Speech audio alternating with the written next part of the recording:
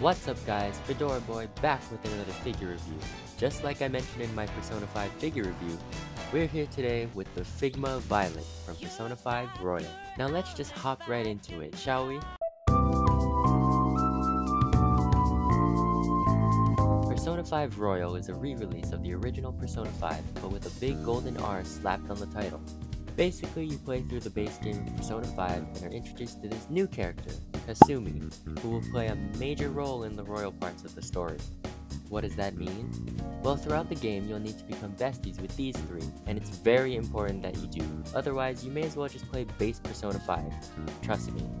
I did this my first playthrough. Please just get to know them all the way. Aside from the major stuff, there's also minor quality of life fixes that I'm not going to talk about because I never played base Persona 5, only Royal, so if things were changed, I wouldn't know. Feel free to tell me in the comments. That out of the way, let's talk about... So Kasumi, or codename Violet, the latest Phantom Thief to join the ranks of Joker in the game. She has a lot more elegance to her design when compared to her female companions, and I like that aesthetic more than someone like Panther or Queen. Of course, being a Figma figure, the quality is mostly top-notch, unless you're the Figma Hatsune Miku, but alas, it's not perfect. Because of her design, she has a difficult time standing on her own, the flared jacket bits and tiny heels being the main problem with the stability, just like with Joker. Those issues are fine for the most part since that's more so the design's fault, but the bigger issue is, yeah, her chest is a little loose. I mean, it's not overly loose, she can still hold poses, but it doesn't feel as tight as, say, Panther here. With poses in mind, something that bothered me about my Persona 5 figure review was the lack of a posability segment. I mean, it's a figure review, and I didn't even cover that important aspect of posable figures, so... This posability goes for all other Persona figures, at least for the base body, with a few differences depending on the figure of course.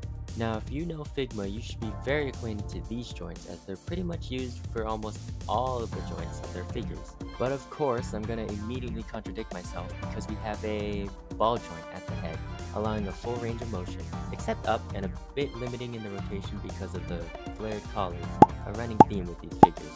Ponytail can move all around, shoulders are on a ball joint so the arms can move up that far, do a full 360 as long as the coattails are out of the way, and can shift like a butterfly joint. Elbow bend and swivel, wrist moves up and down or side to side depending on how the peg is rotated, and can swivel of course. Previously mentioned loose chest, the coattails have individual joints giving each some movement. The sword sheath is attached with this soft piece so it doesn't get in the way. It's pretty small though, so be careful when handling it.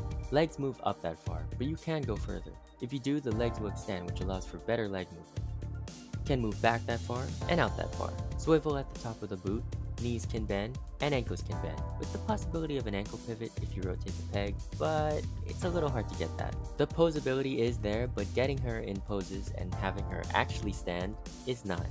Sounds like she's gonna need a standard Figma stand, which you've already seen throughout the video. Sorry, I just needed some kind of transition.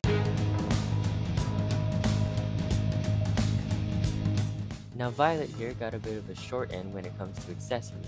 Standard Persona accessories include the alternate hands, alternate hairpiece, alternate bases, at least 2, the melee weapon, and the gun. Past Persona figures also had an additional item that was either character specific or just another item, unless you're the DX Noir who came with a whole bunch of stuff, but Violet here only has the basics. Standard alternate hands, fists, open, grabby, 1 gun hand, and 2 peace sign hands that are her unique hands. She has 2 different swords, a full sword and just the sword hilt so you can have it in her sheath.